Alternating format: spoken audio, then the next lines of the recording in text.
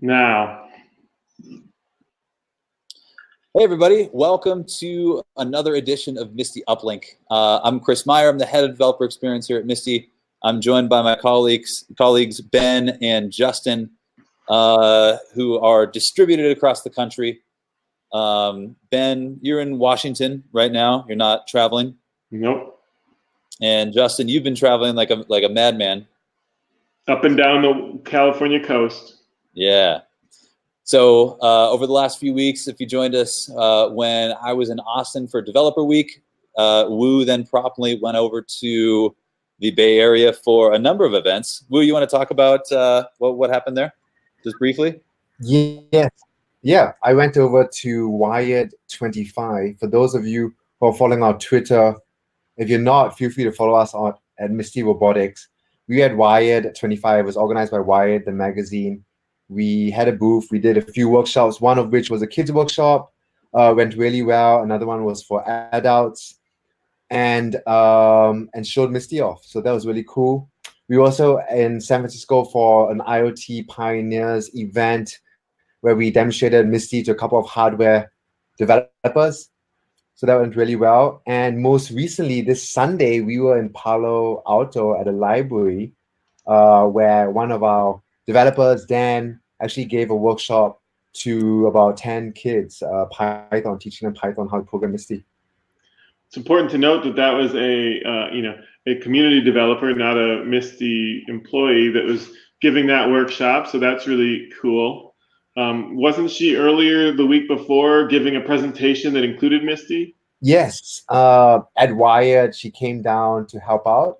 And there's a big conference in Monterey at the beginning, I think it was in the beginning of November, where she was actually at the Internet Librarian Conference, and she gave a presentation on using Misty to teach kids how to program. That's awesome. Very cool. So it's going to be an event-packed Q4 for us here at Misty. You know, we've already had a number of events. And for those of you following along, we had Scott Hanselman use Misty in his presentation, not less than 12 hours ago, less than 8 hours ago.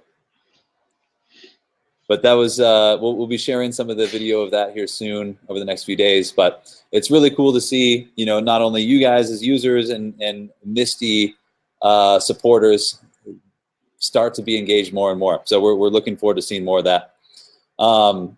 So as the normal routine here, we're going to start things out with talking about the most recent release. This is an interesting release in that we are really laying the groundwork for our C# SDK, which is going to be released here in the month of December. For those of you in the Bay Area, we're going to have a little workshop at the Microsoft Reactor, and we can towards the end of this we'll share all of the links for these events. But that's really one of the biggest components of this particular update. It's not quite ready yet, but again, a lot of work has gone into it. But for those of you, over the next 12 hours, you're going to see a number of bug fixes, primarily around anyone that has noticed an underexposed image if you use the take picture. That was caused by an issue when you were running face detection or face recognition in tandem with some of the take picture calls. The camera itself was underexposing the image, which has been resolved. So that's a really cool thing that, you know, when we start to use a lot of these sensors in tandem, some of these strange behaviors pop up, and this is how we get better. So a good bug fix there. Some of you might have noticed that Misty's head has been moving slower since the last release in October. So with this update over the next 12 to 48 hours, I believe the propagation time is, you'll notice that Misty's head is going to start moving much faster than what it was doing previously. So all good things coming through that. Now, there is one unfortunate update for anybody that's using move head or move head degrees. There is a slight change in the endpoint itself. So if you have skills that are making use of the move head, you know, move head degrees, move head radians, or just the general move head endpoint, there are some potentially breaking changes for any skills that utilize those. We'll send out the release notes to everybody here shortly. And again, everything that I'm talking about here is going to be in the community forum. So be sure to check that out. And again, if you have any questions or you want me to articulate any part of this, be sure to use that ask question down at the bottom of your screen there.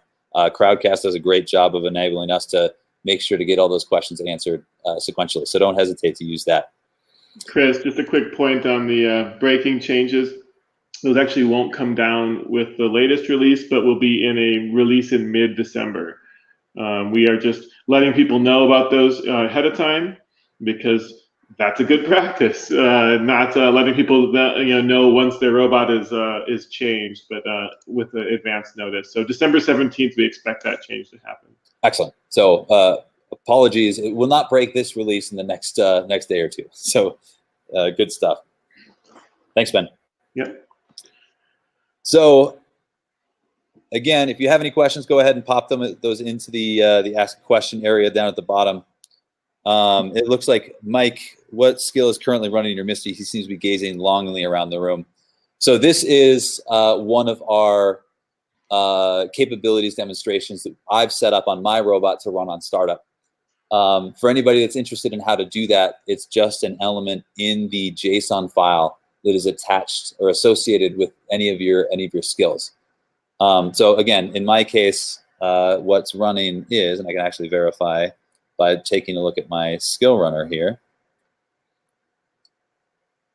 Yeah, is our capabilities demo. So we use this one to run a variety of different skills, when we're out at conferences and that type of thing.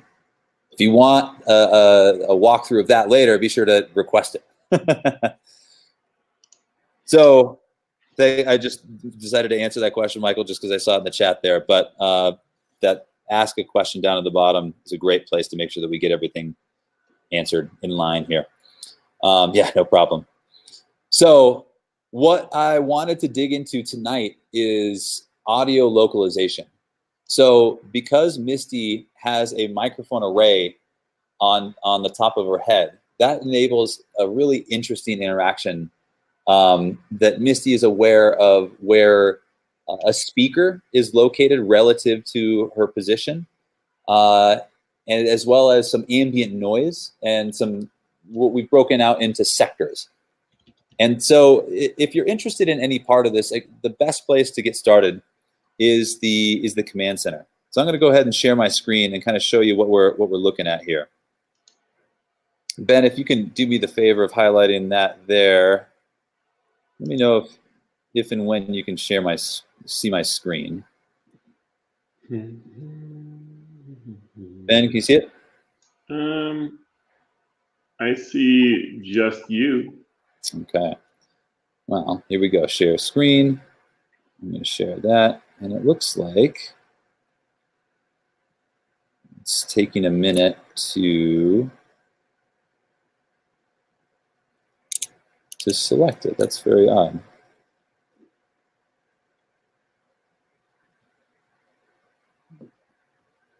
While Chris is getting that going, I can make an announcement too, because not only are we releasing new software, we're actually shipping more robots out there. I don't know if everyone on the call has a robot yet or is waiting for it. All US and Canadian pre-orders should be fulfilled by certainly this time next month. We expect that to be actually much sooner, even with the matte black robots. International orders are beginning to ship in just a few weeks. And the backpacks, the Arduino-powered backpacks, are going to be shipping starting in mid-December. Some of them probably will ship into January. So if you're really hoping to get it by Christmas, we apologize. Many of you will, but some of you may not. So that is the update there. Chris has not only managed to not share his screen, we also lost his video. So yeah, well, I decided that for whatever reason, I'm not able to select my screen here.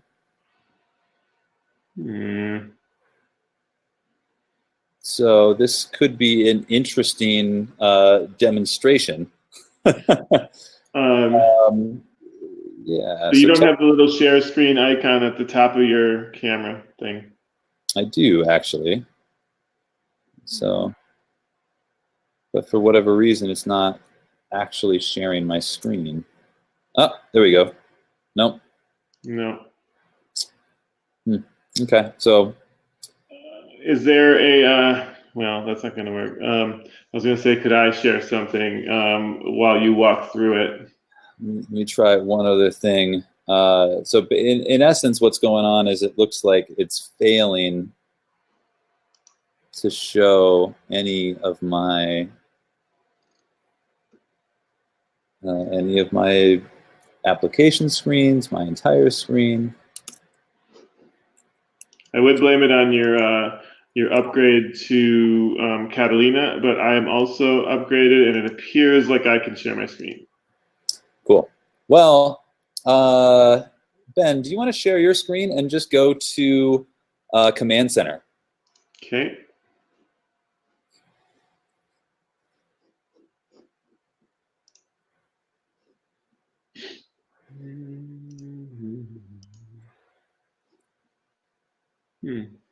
Application window.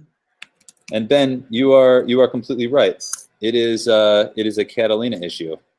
So for those of you using a Mac machine, when you upgrade to Catalina, you have to re-enable any sort of app permissions that might utilize microphone or other ones. And in this case, because it's trying to access my screen, good stuff. So Ben, I got cocky.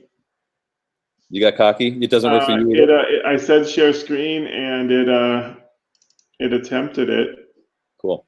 But it's not working. So I've got a temporary solution. Ben, I'm going to drop off for just a second, and then in less than a minute, we will be sharing my screen and walking through audio localization.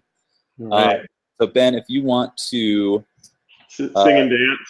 Sing and dance, I'll be right back. All right. Could be a good time to walk through some upcoming events. Could also be a time to take questions. We did have one question from Alan, but it seems like a little bit more of a troubleshooting question. So looks like Justin answered that, and maybe we'll dig in with him. Certainly post more things here, but a little highlight of where we're going next week. Well, is it not quite next week, but basically December 3rd, we are doing an event at the Microsoft Reactor. It's basically our release party for the .NET SDK. The next day, we're going to be at the Waffle.js meetup. Then we will be doing Bots and Beer in Silicon Valley. And then on the 5th, we're meeting with the San Francisco game devs who will hang out, and we're going to talk about Misty as a real-world non-player character or playable character in game parlance. And there's also on December 12th, we're having a party at Solderworks, and everyone who is in the area or not traveling is invited to that. There'll be some revelry and music and whatnot. But look, we have Chris back, and he has a screen to share. Yes, I just got to remember. There we go. All right. So good things comes to those who debug, I suppose. So everybody should be able to see my screen here. I am. Chris, why don't you give it a couple pluses? Oh yeah. Thanks. How's that look, Ben? Looks good. So what I'm navigating to is our command center. So anybody that has watched any previous uplink knows that we love starting with this as the foundation for most of our getting started. So for context, the command center will wrap all of the functionality up into a nice page that you can play with, the sensors, the streams, the data, in kind of a click and go interface. So in this case, because we're talking about audio localization, we have this nice visualization with audio with the audio data that's coming off of your robot. So this might be slightly clipped in the video stream here, but what you're seeing is 4 pieces of data. You're seeing the speaker, that is that kind of cyan, bluish green line. You're seeing noise, which is that, what is it, magenta vector. And then you're seeing the radar activity, which I'll walk through here in a moment. But this kind of gives you an idea. You know, if you remember, Misty is actually facing away from me, and I'm over her right shoulder as I'm talking. So what I'm going to do is I'm going to rotate Misty slightly and show that as I'm talking, the vector relative to Misty is changing. So now Misty's looking at me, and you can see that that speaker area is straightforward. And so this is the best way to start to understand how these things come through, understand the sensitivity of the microphone array. You'll see that that noise sample is kind of all over. And in this case, it's filtering out my voice from you know, other ambient noises. And Jonathan might be able to offer a little bit more information in the chat area, but I think it samples at 20 hertz. Is that 50 milliseconds? If I'm not incorrect, but it samples very, very fast. So again, this is kind of getting a feel for how this sensor works.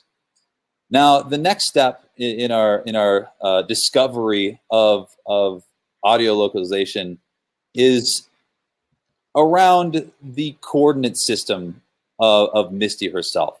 So what I'm looking at here is just docs.mistyrobotics.com, and then in the Misty 2 overview, we have a section called Coordinate System and Movement Ranges. So if you're ever confused as to why negative pitch makes Misty's head look up, this is the place to look. And you'll notice here that we have this Coordinate System and Movement Ranges PDF. And Jonathan or Wu, if you guys can go ahead and add that to the chat here. This is extremely useful to just have as a reference, print it out, hang it up, frame it near your robot, because this is something that I constantly kind of utilize in my own skill building to remember, oh, okay, what are the ranges here? What is positive, negative? Where are we looking? And so in regards to audio localization, Ben, can you see that all right? Yeah, you could give it enough. You could give it a little bit, but it's pretty good. So in this case, you'll notice that relative to Misty, her right arm is -90, and her left arm is +90. So as I'm gonna flip back. So keep this in mind. So 0 is forward, -90 is left arm, or sorry, +90 is left arm, -90 is right arm. And so here I am looking at Misty, and it's relatively close to 0. You know, it looks like it's slightly over her right, over her left arm relative to the robot. And this is something that is a little counterintuitive, which is why we kind of created this this resource for you. So that is the foundational understanding of how audio localization works. Now I'm going to dig into a little bit of the sample code. If you navigate to our Misty community GitHub repository, just github.com/Misty community, we have a sample code repository. And within the sample code repository, we have the JavaScript SDK code samples. Now, I'm using JavaScript today just because we are using sensor streams. I didn't want to introduce latency by using WebSockets and some of this other stuff that I wanted it to react very, very quickly. So that's part of the reason why I'm going to walk through the JavaScript stuff today. But if you navigate to that JavaScript SDK code samples and then go to the audio localization folder, this is what we're going to be walking through. So like all of our skills, we have our .js file and our .json file, which is our meta file. So I'm going to go ahead and open up those in my Visual Studio Code editor. Now you can use any editor here. We just recommend Visual Studio Code because one, we have an extension that makes the upload easier, and two, it's just a really nice editor. So in this case, I'm looking at the audio localization.js. So for those of you that remember, for sensors that have a lot of information coming through, what we do is we register to events. And in the other element of registering to events is let the robot know which properties of those events you really care about. And I'm gonna make this a little bit clearer, but first I want to walk through the foundations of this example skill. Like any skill, we start from top to bottom. Give that a few increases in size too. Thanks, Ben. So this is the very. I'm going to stop scrolling so it's not jerking all over the place. We recommend with any skill to set some foundational movements. What happens a lot of the time is like if you're doing different things and you start and stop your robot, that there's cases where your head or neck or pitch, roll, and yaw is going to be in different positions. In this case, the very first thing we do is we set kind of a neutral head position. So if you wanted to see what this looks like, and what I'm using here is the Visual Studio Code extension, which pulls up the proper endpoints. So I'm using move head degrees, and if you roll over the actual thing, it'll pre-populate the fields themselves. And I forget. Let me see here. There we go. So I just hit Control Space on my laptop here, and as I look at move head degrees, it will automatically pop up the documentation for that endpoint itself. So we're just setting it pitch, roll, yaw, and then a velocity value. So -15, which is 15 degrees up, setting a neutral roll and yaw value, as well as an intermediate velocity to move in that direction. And here's the meat and potatoes of what we're going to do. We're gonna use a function register audio localization, which will then add the return property that I mentioned earlier. So I was actually trying something out earlier. In the skill itself, there's this degree of arrival speech. So this is going to be what we're seeing in this visualization. The voice, the speaker vector that's showing up in blue-green here. So if we go back to the code, that's what this line is going to do. It's going to say, I want to register the event sound in, and I want the value degree of arrival speech. And then this register event call is actually what's going to be telling the robot that we want to take into account the return properties that we set above, and also registering the callback for this source track data message. Now, this is the part where I actually get a little confused myself. In the documentation, let's navigate here. Ben, you can still see my screen, right? Yep. I'm going to zoom in. Anytime that you're dealing with events, and this is an event-driven example piece of code, at the bottom of the reference area, there's this section called event types. Now, I know that we've had a few people be a little confused as to where they can find the information of what data is coming back from the robot, depending on these event types that you're connecting to. And in this case, because we're talking about audio localization, the relevant event type is source track data message. So as you navigate to the documentation there, this outlines all of the available information that is going to come off of the robot. I know that the name might be a little confusing because you'd expect something with sound or speaker or anything like that. And if you have recommendations on what you'd like to call it, we're definitely open to that. Please jump in the community forums and let us know. But for now, source track data message is the event that you want to register to in order to get any sort of localization data. Now, in the return property, we said degree of arrival speech. in the event area, you'll notice the degree of arrival speech will have a value between 0 and 360 degrees to indicate the value relative to Misty, where she detected the loudest voice. Now, the other things that you could put in that add property value is things like voice activity polar, the voice activity sectors, which if we go back to our reference, you'll see that the sector 0 is in front, sector 2, or sector 3 are the quadrants relative to the robot that you can subscribe to. And I can show you what that looks like here in a moment as well. But I wanted to make sure that everybody was aware that in the event section is where you find all this information for the response values and how you subscribe to the things that you actually care about. So because what we are going to discuss here is the degree of arrival speech, that's what we have in the piece of sample code here. So I'm adding the return property, I'm registering to the proper event, which is source track data information, and I'm setting the debounce to 100. So this means that the sound in will pull at 100 milliseconds and then give us the data here. And for what I was messing around with, what I want to show first is just the value of that degree of arrival for audio. So I'm going to go ahead and save this, and let's take a look at what this actually does. So I'm uploading. I'm using the extension to do this. You can't see my robot, but Misty is setting her head movement. And if we navigate back to our skill runner,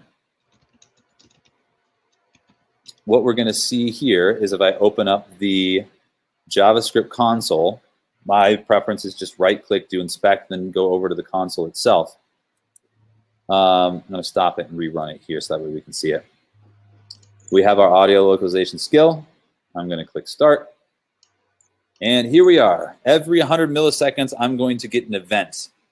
And if I rotate Misty around, you'll see as I'm speaking, that degree will change. Cool, yay, successful demonstration of a basic skill. But let's look at something slightly different. So in this case, cool, I got a degree value. And for context, what's going on is we're changing the LED. We're gonna let the skill run for 10 seconds, and then we're gonna just stop the skill, turn off an LED, and unregister all events. So this is intended to give you a very short start-stop skill to see programmatically what data is coming off of your robot. Now, before I was talking about how to change what return property you actually want to look in your callback. So that's where I'm going to comment out the degree of arrival speech and then re-add the voice activity sectors. So what are we talking about? Well, let's look at the documentation. Voice activity sectors is an array of 4 Boolean elements that indicate whether Misty's detected voice in a particular sector. So it's going to look like this. This here is an example. If I didn't add the return property value, what would come back from the robot outright?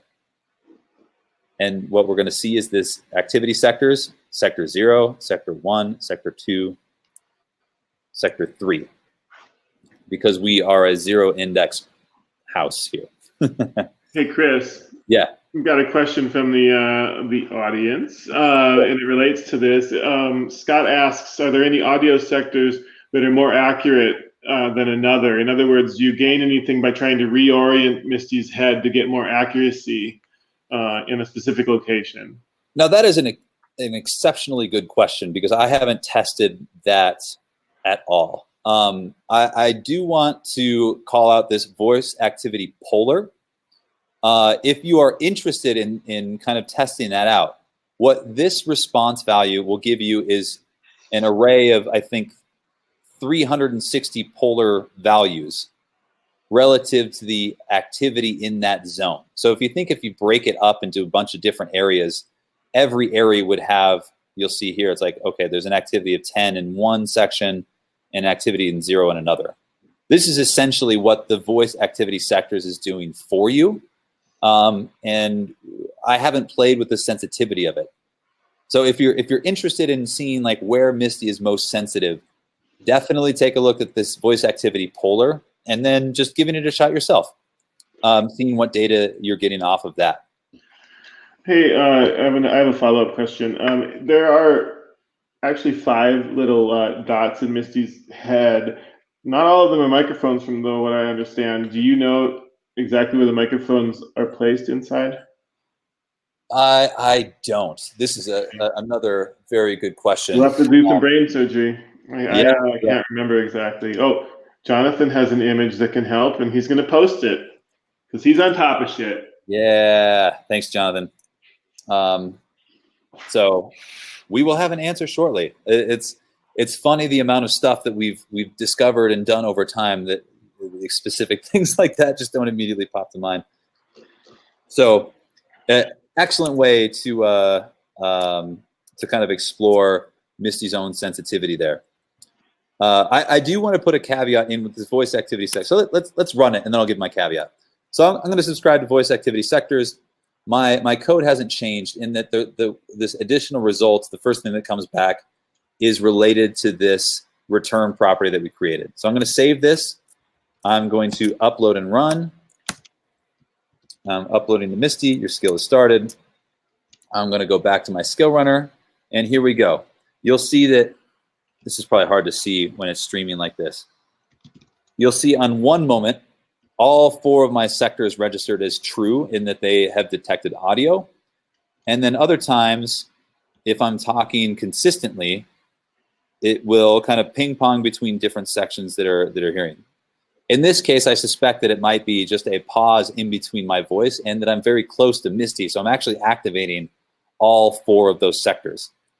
So these are the types of things that go along with that discovery element.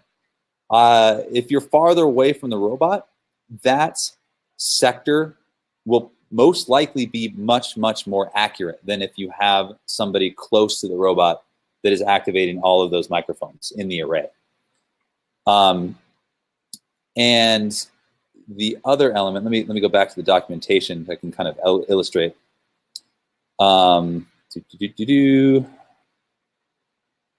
The degree of arrival speech is actually being filtered through our system itself. So it will actually try to give you a more granular response than it is going through the sectors. So kind of an interesting use case depending on how you want the robot to react to sound. Let me see where I was at. So that is the most basic interaction with audio localization that you can have. The degree of arrival speech, the voice activity sectors, the voice activity polar coordinates, if you want something that you do the processing in your own code. The degree of arrival noise is essentially the same thing. And if we go back to our visualization, you'll see, you remember that it ping-pongs around. It's kind of just detecting whatever the noisiest area that's not going through the processing of a speaker. Now, this opens up something kind of interesting. So I wanted to show this before moving on and kind of answering some questions. We have, let me make this bigger here. Ben, can you see that all right? Yeah. This is a more complex skill that makes use of the speaker degree value and will move Misty's head relative to where she hears somebody talking to it. I'm not going to walk through the entire skill, but the place to find it is actually in our prototype engineers GitHub repository, which can be found. Jonathan or Wu, do you want to add CP's Misty skills repository? So for anybody, I'm already looking for something, I will get that for him. But yeah, everyone should follow CP because he comes up with some crazy shit. So yeah, it's pretty cool to see the stuff that he comes up with. Actually, you know what? I can post it right here. Boom, there it is. So CP, this is kind of cutting edge stuff that we haven't really validated or made it into a more tutorialized process. But if you go to example skills, in this case, it's advanced because there is some vector calculations that are going on. There's the move to sound skill, which is what we're looking at here. So example skills, advanced move to sound. In this case, what CP has done is he's adding some global variables, as it were, with the misty.get and misty.set tools, endpoints, and then adding and unregistering from the audio localization stream at a certain rate. So that way Misty has time to look at a certain vector relative to the robot. So something to check out. I'm definitely working on making this a little cleaner so I can walk through it and give you guys a starting point to make it easy to add listening and reacting to sound as part of your skills. So that's all I had for audio localization and some of the walkthrough stuff. I'm going back to my Crowdcast ask a question, react a question, answer a question area. Yeah. So yeah, thanks, Scott. It's one of those things where it's easy to follow along if you just see somebody do it once. So I'm hoping that was a lot of information, but I hope it was helpful. Justin, would you care to dive into Michael's question a little bit, just about audio localization, distinguishing between multiple speakers without seeing them? Yes, so Michael, that's a great question. I assume what you're talking about is distinguishing between different voices. For example, Ben, myself, Justin, and Chris. Currently, right now, the audio localization doesn't do that, but I believe there are external services on the web that can do that. In fact, I was just looking at Amazon Transcribe, and I think if you send the recording to them, it's able to distinguish between different voices. Now, I've not tried that, but you can either use Amazon or Google's voice recognition service, or I think Microsoft's, and I think each of them can distinguish between different voices. Although I'm not sure how you would train them, the model, to do that. Yeah, we expect a lot of training type things to happen. We expect people to use Misty as a machine learning algorithm like feeder of some sort. But yeah, that's a good question. Another new question. Just to add to that, there's a number of academic papers about multimodal interactions with robots. So for any of you that are in the academia space with human-robot interactions, that's something there's a fair amount of research. And as Justin was talking about, audio fingerprinting is just starting to become a little bit more accessible to developers, and I'm definitely interested in it. So if anybody wants to explore that together, those are excellent conversations to have in the forums. Yep. Michael's got another question. It says, on a more technical level, how is Misty distinguishing between speech and just noise?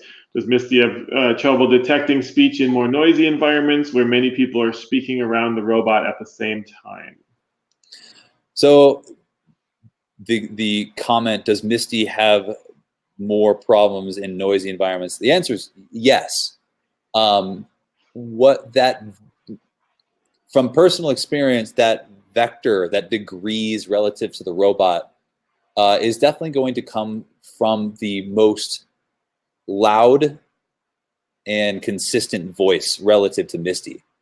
So what I've noticed, and even in the office, that if I'm sitting here having a conversation with somebody else that's closer to the robot, that will come through more consistently than ping-ponging around like that noise vector does. But if you put Misty in the center of a room or a center of a round table and then have a normal lunchtime conversations that you might have, I would expect that it would have a significant amount of trouble focusing on one speaker. There's a bit of a follow-up from Philip. I'm not sure that you'll be able to answer it, but it's like, he says, what's the signal-to-noise ratio in Misty's current release? I don't know exactly if Philip wants to expand on that question. There's so many variables with that. So if you think about just any audio stream, you have like the proximity, the relative decibel value, and then you have the there's some optimization on the audio side with the microphone array to be able to try to focus on an individual speaker, which is what's going on in that speaker degree.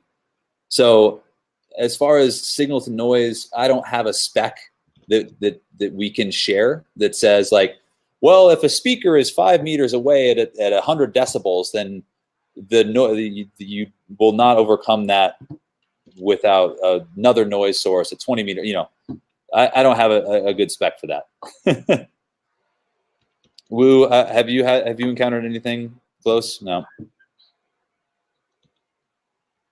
All right. I don't. But, yeah, Philip, maybe that's something you can post in the community forum. We could try to look into it and understand what type of microphones we're using, and maybe look that up.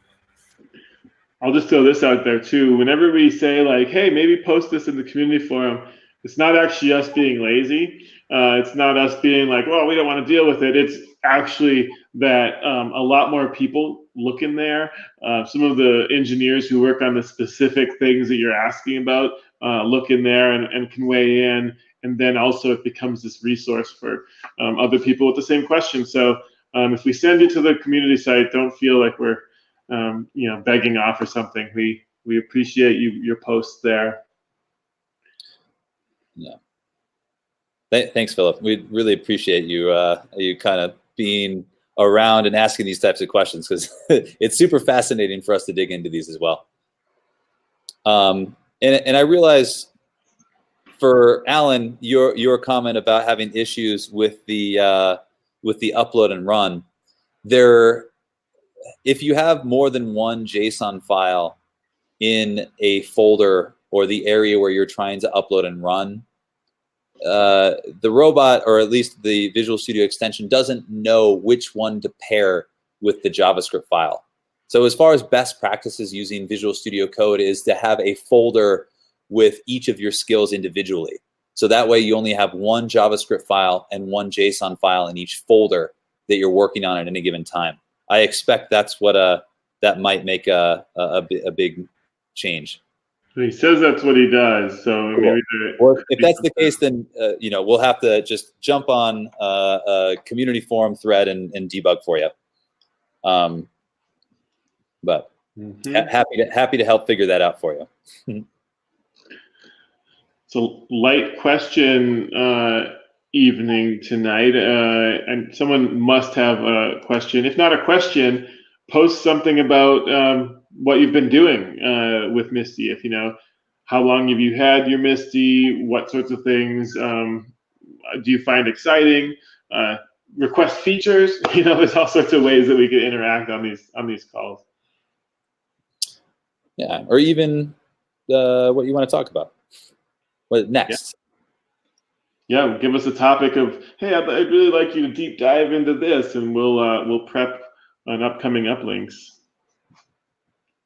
We're also talking about doing a series that's similar to uplinks, but designed to get people up and running quickly with skills, kind of like a virtual workshop, so to speak, but that we mean it to be more hands-on. We might have a goal at the end of it, but you know, we might have those focused. I think we'll roll those out next month and kind of continue them going forward. So if you have ideas on that, let us know that too.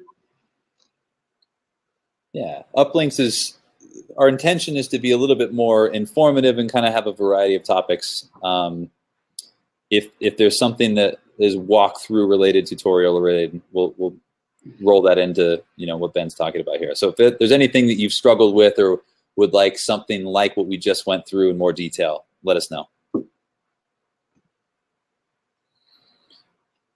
All right. Well, I think we went through the events coming up. Did we post the links to those? We did not post the links to those events yet. We could find those and post them. I can do a few of those right now. And the release notes, Jonathan just posted. Sweet. For any of you in the Colorado area, come out for the SolderWorks event. This is going to be a lot of fun. For those of you that aren't aware, Solderworks is kind of a co-working space for IoT IoT companies. Great group of folks. It'll be a lot of fun for us to go and hang out with the group there. So if you're around, it'd be great to see you. Yeah, thanks, Jonathan. Michael says, just wanted to jump in and say that since I received my new Misty with the latest updates, I haven't had any issues with time of flight sensors. So that's awesome. Yay. We are aware of some time of flight sensor issues. In many cases, it's not the sensors themselves, but the surrounding plastics or whatever else. But yeah, it's good to see that you're up and running. All right. Yeah.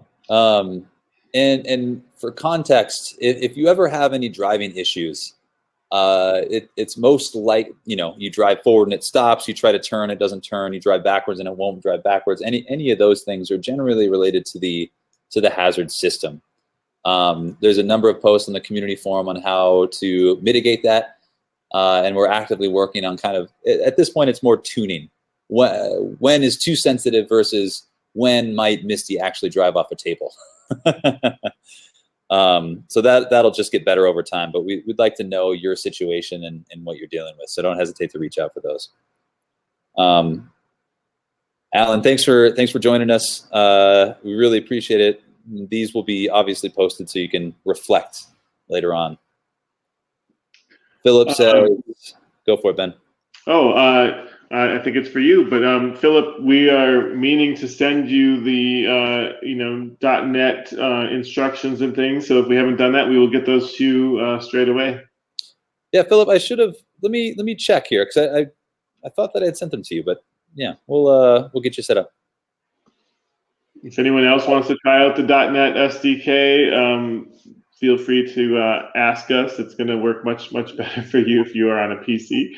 I don't know if there's any current path for a Mac to do it right now. Well, there is, but it requires boot camp and running Windows on your Mac. So I personally do that. It's not arduous, just because I jump back and forth between Windows and OS X fairly regularly.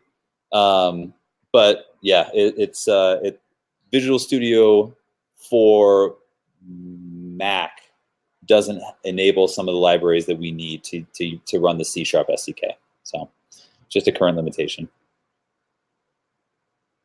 Cool.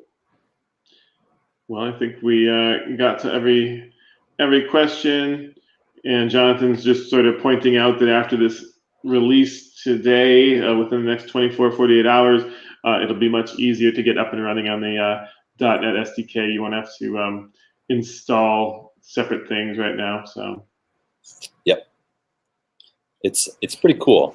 Live debugging on a skill on a robot is definitely a lot of fun. Yeah, Philip, there is a strange thing about VS 2019 versus VS 2017. I don't know how it'll work, but we should probably have an answer for that, because I know that there was a reason why they were talking about 2017 as. Yeah, it was something with the Windows 10 libraries that either wasn't there or yeah. Or yeah, it could be just that we haven't tested it. So Philip, you might be on the for some of that stuff.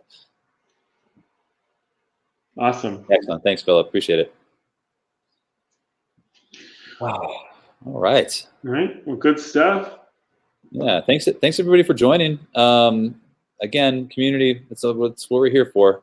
If you want to see something in future uplink, if you want to have somebody from the Misty team or somebody that's written a skill like on as a guest, let us know. If you want to be a guest, let me know. That'd be great. So thanks for joining. Yep. All right. We'll sign off, and let's see. Thanks again for having these, Michael says. Yeah, thank you. Thanks for joining. All right. All right.